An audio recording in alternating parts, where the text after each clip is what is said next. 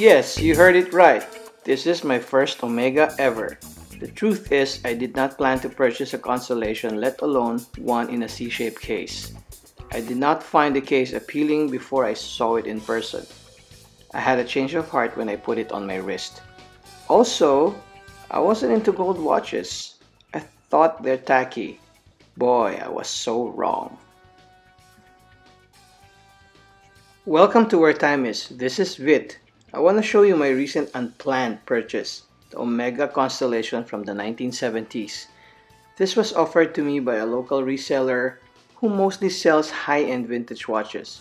This piece is not an exception. The reference number is ST1680056 from the early 1970s. It has a caliber 1011 chronometer movement with 23 jewels beating at 28,800 beats per hour. It has a quick set date. The case size is just 35 millimeters without the crown. The case is gold capped stainless steel and it's 9 millimeters thick. It has a mineral glass.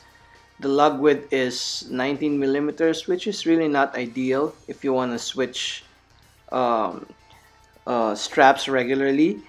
The lug to lug is 40 millimeters. Case back is screw down with Constellation emblem.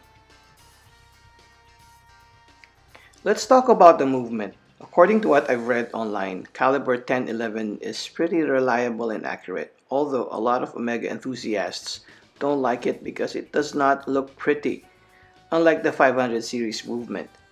As for me, I don't mind. I've had this for about a month now and I can say it's pretty accurate given its age. It gives me about 8 seconds a day, or minus 8 seconds a day. That is good enough for me. Of course, an Omega should have a premium strap installed, but it had a cheap leather strap when I bought it, so I went online and searched for a good strap and found Watch Obsession. They are carrying reused 1931 straps. I ordered this vintage mocha natural leather strap from them, and I think it works and looks really cool. I had been looking around for a pristine vintage Seamaster lately. I looked on eBay, Chrono24, Reddit, and even Omega forums. Found a few but was hesitant to pull the trigger. I want to see them in person before I part with my hard-earned money, of course, right? The dial on this Constellation seemed pristine and fresh. I didn't see any sign of repainting. The indices and baton hands are intact. The applied logo looked fine for its age especially, although the case may have been slightly repolished, which I don't really mind. I've seen some overpolished Omegas here in Cambodia and they look really bad. A week after I bought this watch, the same seller offered me a reverse panda, an Omega reduced reversed panda, which was initially offered in Japan domestic market, and he offered it to me for way less than the market price of that timepiece. And I wanted to buy it, but I had no budget.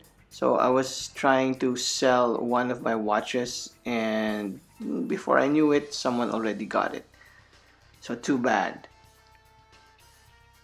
Here it is side by side with my IWC Calatrava from the 1950s. They have more or less the same case size, 35 millimeters. But the IWC is thinner than the Constellation. Look at it here. By maybe one, I can't remember, maybe by 1 millimeter.